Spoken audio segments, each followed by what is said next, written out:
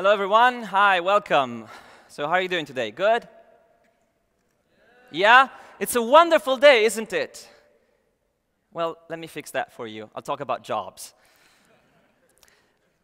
Can I have, please, a quick show of hands? Raise your hand if you either work or if you know somebody close to you who works in any of these areas. How about driving? That's trucks, delivery, buses, taxis, anything. Raise your hand. How about janitors, house cleaning, cashiers, or no one? No one knows anyone who works? Okay, good. Secretaries, real estate, accounting, retail, manufacturing, journalism. Okay, I'd say about 70% of you. Good.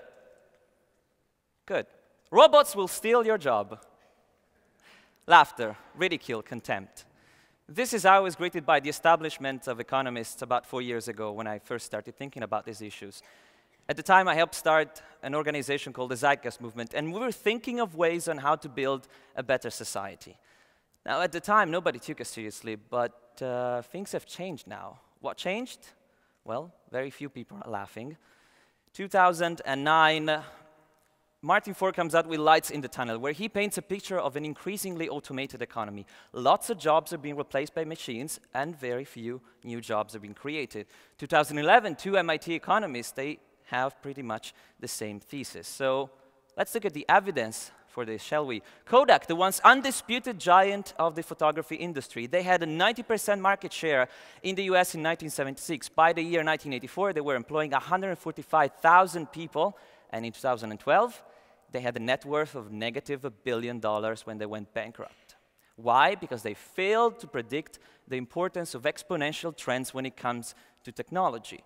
On the other hand, Instagram, a digital photography company, the same year, 2012, they had 13 employees, and they were sold to Facebook for $1 billion. Now, this is kind of ironic because Kodak pioneered digital photography. They actually invented the first digital camera when they came out in 1975 with the 0.01 megapixel digital camera. But they thought it was a toy and didn't pay attention. So that's what happens with exponentials. We don't pay attention. So let's play a little game with you. Let's be more interactive. It's called 30 steps.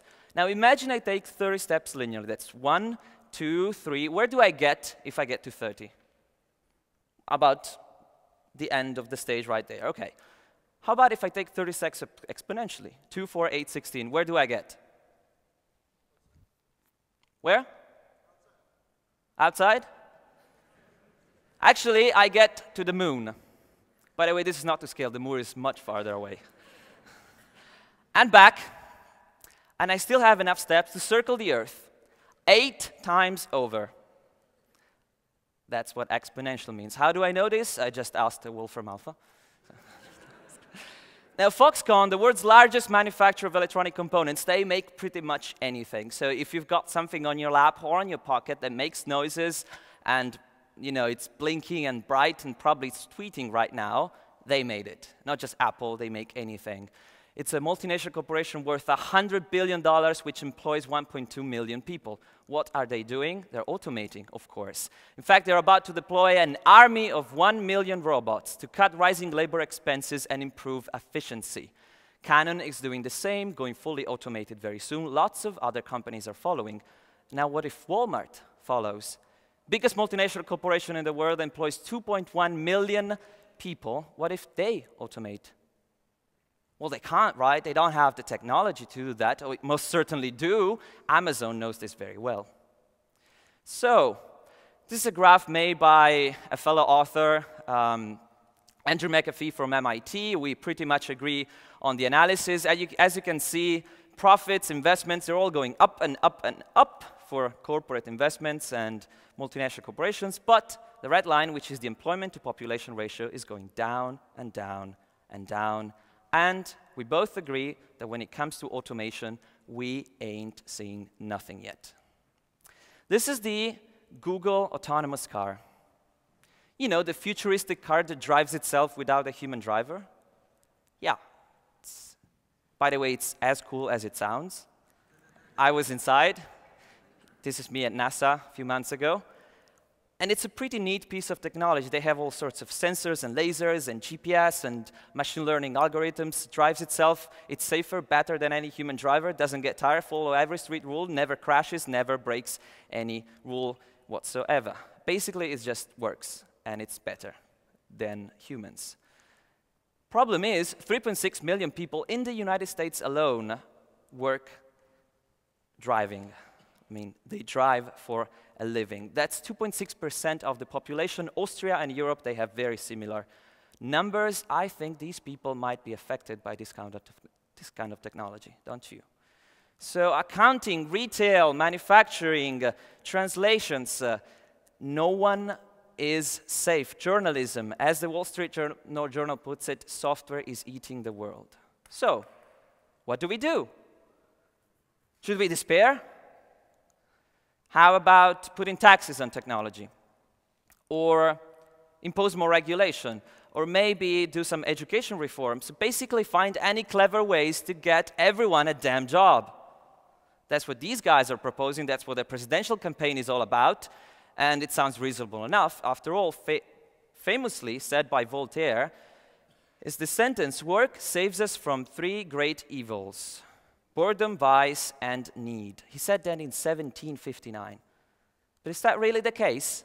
Today, in this society, I think we might be missing a big opportunity. It was Confucius who said that if you choose a job you love, you never have to work a day in your life. Brilliant. I agree. Problem, getting a job you love, one that is fulfilling, and that allows you to follow your moral code today, I don't know about you, but it's pretty damn hard. In fact, according to the Luat Shift Index, as much as 80% of the people hate their job. 80%. That's 4 out of 5 spending most of their useful lifetime doing something they don't particularly enjoy. Now, in 2012, with this kind of technology at our fingertips, guys, but doesn't that make you a little mad? A little bit? And so we are in a kind of a work paradox, because we work long and hard hours on jobs we hate to buy things we don't need to impress people we don't like. Genius.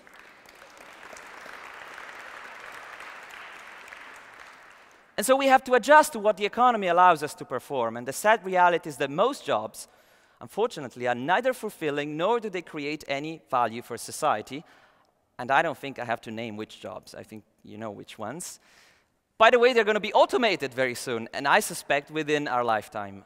So we're screwed. That's the end of my talk. Bye. Now, I think there is light in the tunnel, because I spent years researching this problem, and I think I might have cracked it. I might have discovered what the purpose of life is.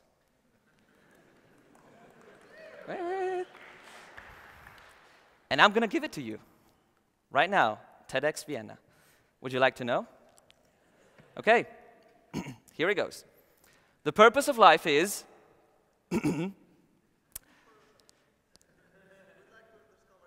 to have robots steal your job.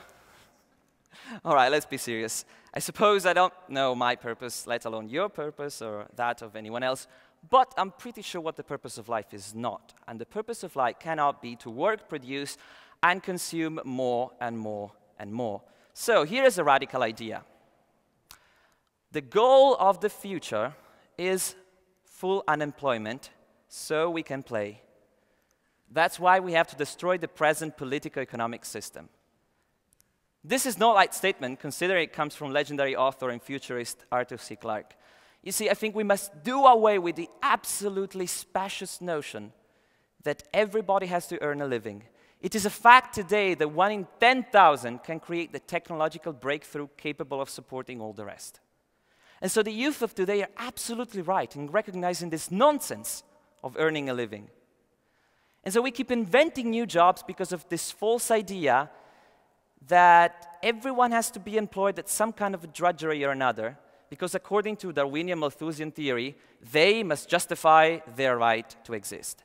And so we have inspector inspectors of inspectors and people making instruments for inspectors to inspect inspectors. The true business of people should be to go back to school and think about whatever they were thinking about before somebody came along and told them they had to earn a living.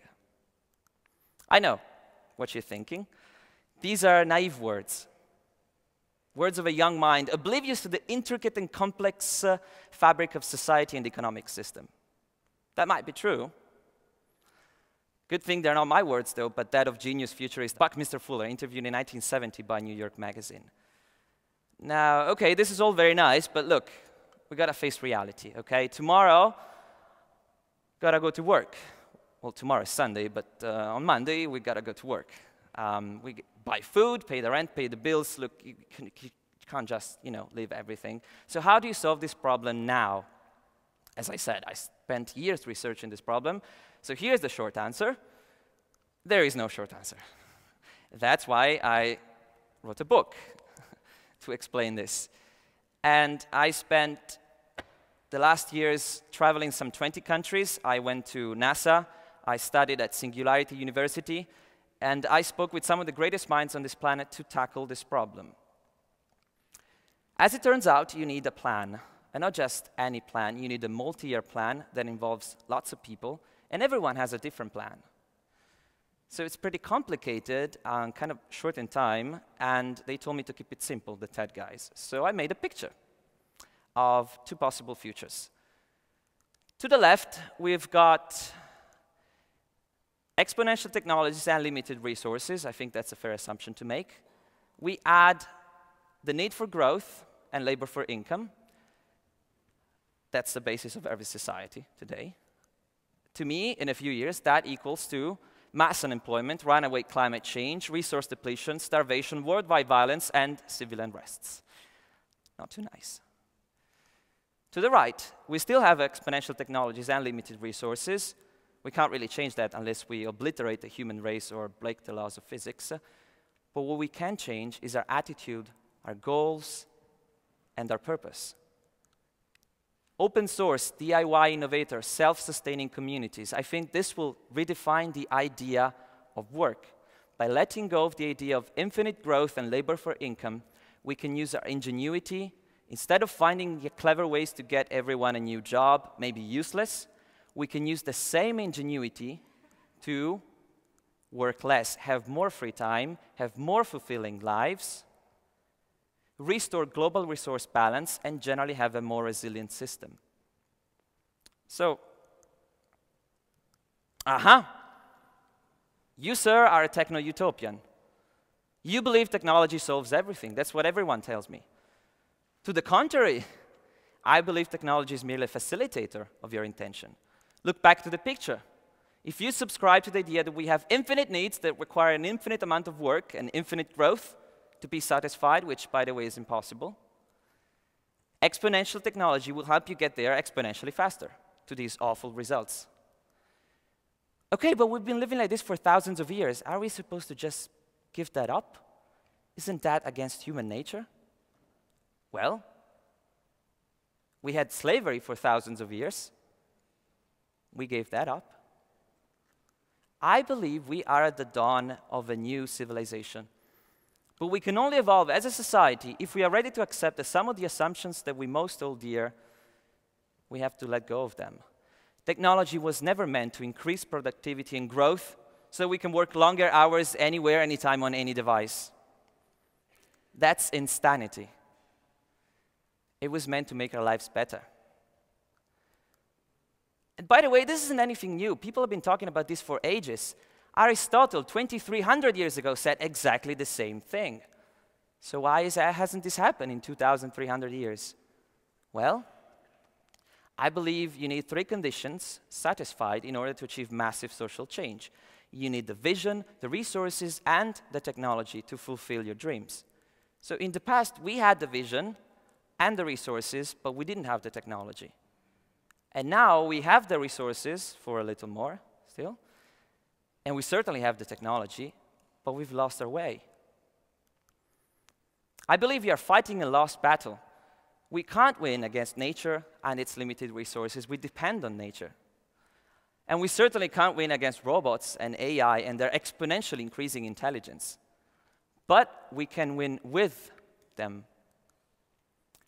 So, ladies and gentlemen, brothers and sisters, comrades and friends, we have many challenges ahead of us as a species, among which runaway climate change, increasing inequality, and massive unemployment. And I believe we can solve all of these challenges and more if we change our vision, our perspective, our focus, what drives our lives. And so I wrote this book, which is called Robots Will Steal Your Job, but That's Okay. And it can be more than okay, it can be marvelous. I believe every human being is an invaluable masterpiece from the moment they're born. And we, as a species, we are meant for great things, greater than we can even conceive right now with our limited brains. And compulsory work for the sake of survival is an obstacle that prevents us from achieving these goals. And so since then, I started giving speeches and talks around the world, and I co-founded a benefit corporation with other 3 extraordinary individuals from NASA and Singularity University that I hope will inspire people to do just that, to make this world a reality, to express their full cognitive and intellectual potential. And then I look back to my past, and I realize I'm 26 years old, almost 27. I'm getting old. And then I look at the future, and I say this. And I would really love to create a future that I can be proud of. To create a future where one day my kids will grow in. Thank you very much.